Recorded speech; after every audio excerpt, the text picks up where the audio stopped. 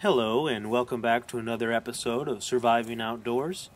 In this episode we'll be learning a little about how to survive in situations where you're very unfamiliar with the surroundings and just pretty much how to stay out of trouble.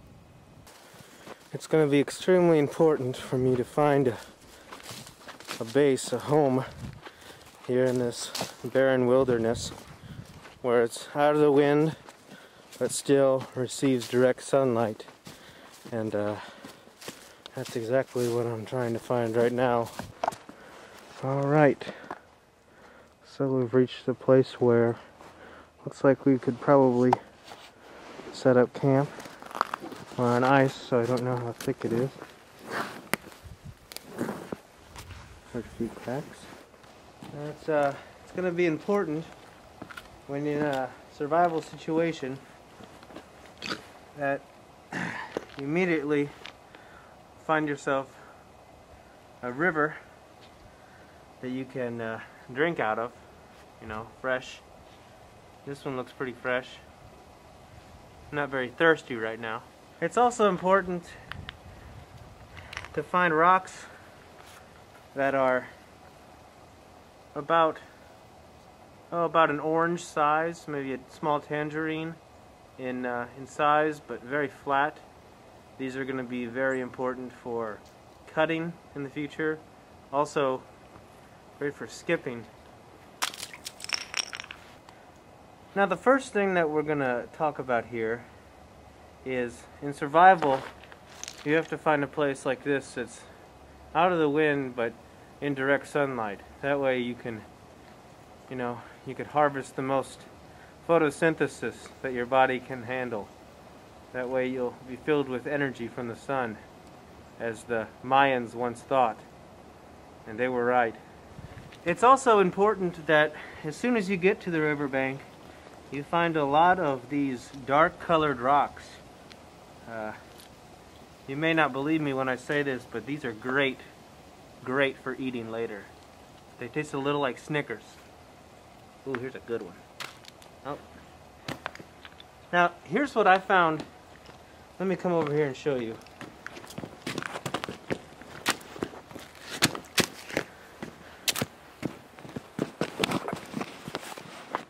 Here's what I found.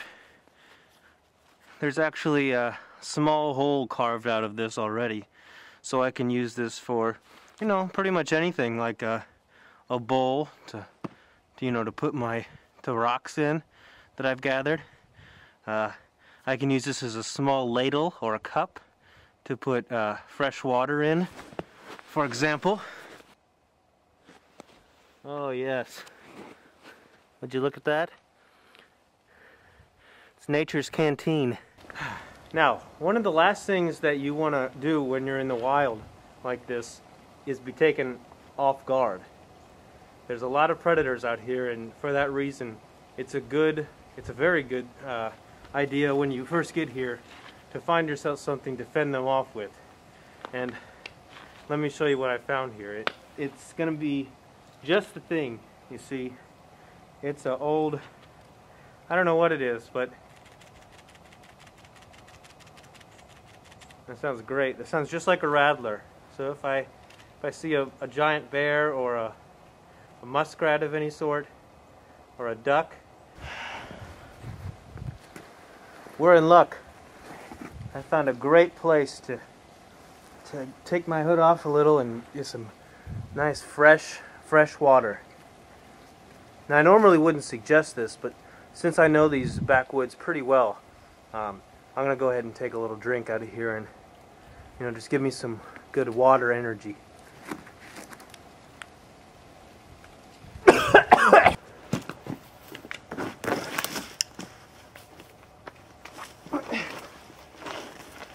So, I've only been out here for about 10 minutes, but already my body is affected by the cold weather. It's about 20 degrees here, so you can imagine at night it gets about down to 17, and that's when things really start to get ugly. For that reason, you need to find a very high ground like this, maybe 2 foot off the ground. It's very optimal. I got my Rattler. I'll put that there, don't want to lose that. And this is how I'll spend the night. Very comfy, very cozy tree. Just, you know, I'll just hang here. A good thing that you want to do as soon as you get out and you find, you know, the perfect setup like this is you find all these loose twine branches. This one actually has thorns on it. We'll find some twine branches later. I'm not quite sure what they're called, but they're great for, you know, mending stuff. If you fall down and scrape your knee, it's going to do the trick. If I look around, there's plenty of stuff in nature that's going to help me out through the night. For example, I just grabbed some of this North American thistle branch, ball it up. Oh yeah, you know what's coming next. That's a pillow, my friends. Lay your weary head on that for a while. Your energy and your morale will come right up. Well, now that we found a spot that we like, let's keep moving on and see what else we can get. Alright, what we have here is a rock wall. It's about 40 kilometers high. In American Standard Metric, that's about 14 feet. Please don't do this at home.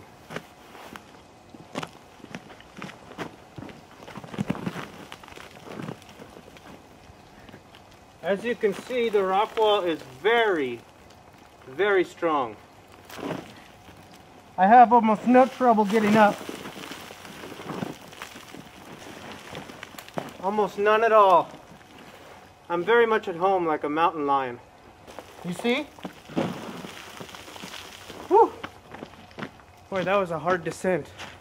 But I'll tell you, you put the time in to go up, you take the time to come down. I had to stop and get a shot of this. This is just fantastic. If you look closely, those are the tracks of there's a common household cat. Not a mountain lion or a puma, panther, a leopard. Just a cat, just a household cat. You know, your tabby.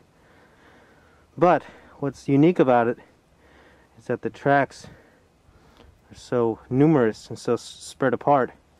Usually these type of species travel in groups near the thousands, if not the 100,000s. And I'm really excited about the shot that we're getting right now. It's fantastic. Let's keep moving.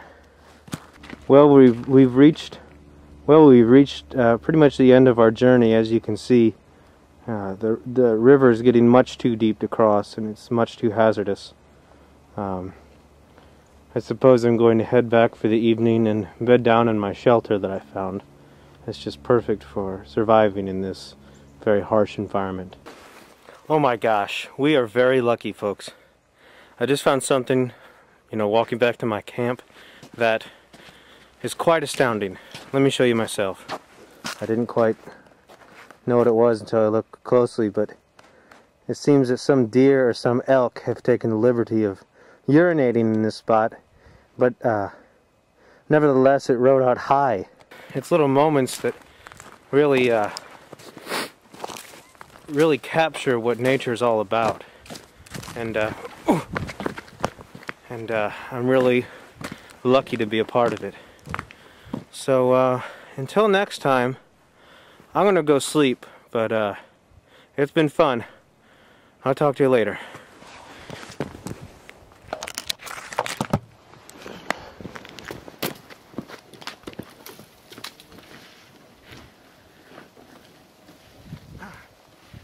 Oh my gosh, there's a duck! Back! Get back!